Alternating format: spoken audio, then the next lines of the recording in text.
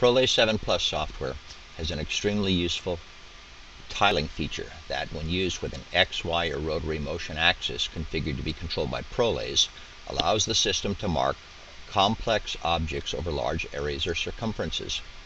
This video simply demonstrates the ease of marking panels with Prolase 7 Plus when the panel size exceeds the size of the marking field. Prolase 7 Plus has the ability to segment the marking job into tiles. The size of a tile can be defined by the user, but it cannot exceed the marking field of the lens. In our demonstration, we're going to mark a panel that is considerably larger than the marking field of our laser. In order to do this efficiently, we created two graphic files. The first file is just a reproduction of the panel manufacturing drawing. It will not be marked.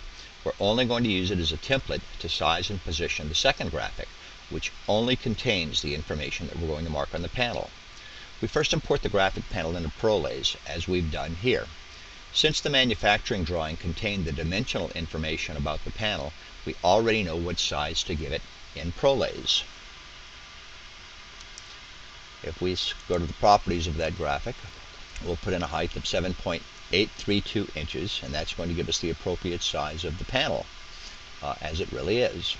If we go to the general properties, the general tab, we'll make it inactive. So now this object isn't going to mark. We'll only use it as a template. Next, we'll import the graphic that has the marking information. So I'll put in a new object, a graphical object. I'll select the graphic that has the panel marking information. I know how big I want that information to be, that graphic to be on my panel, so I can just put in the height. I'm going to add fill to it because the graphic was created as an outline only, and I want the objects to burn out solidly.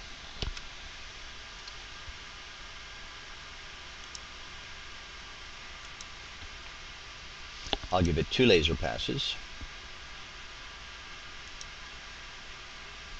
Now the graphic is imported into Prolase, but you can see that it's not precisely precisioned over the panel.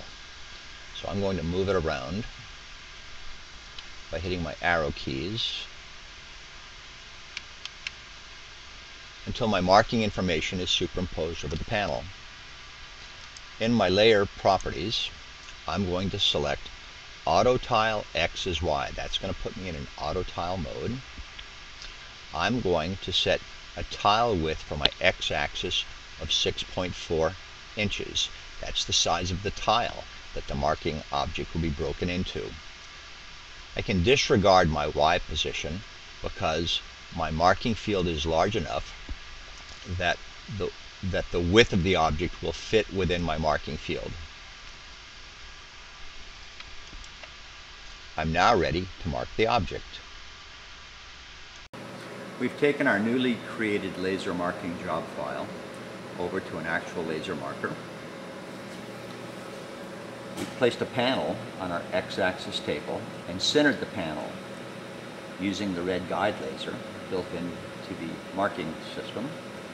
We've clamped the panel in place to prevent it from sliding during table repositioning.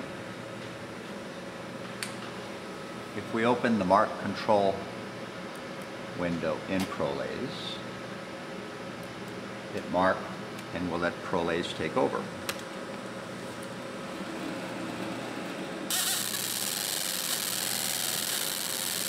The system's now marking the first of the 3 tiles that it broke the marking job into.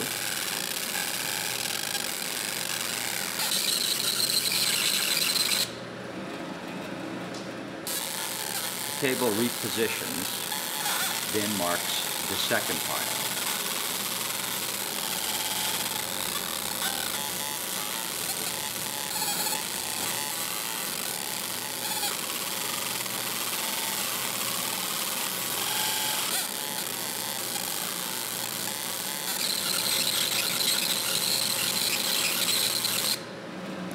The table repositions a final time to the 3rd tile.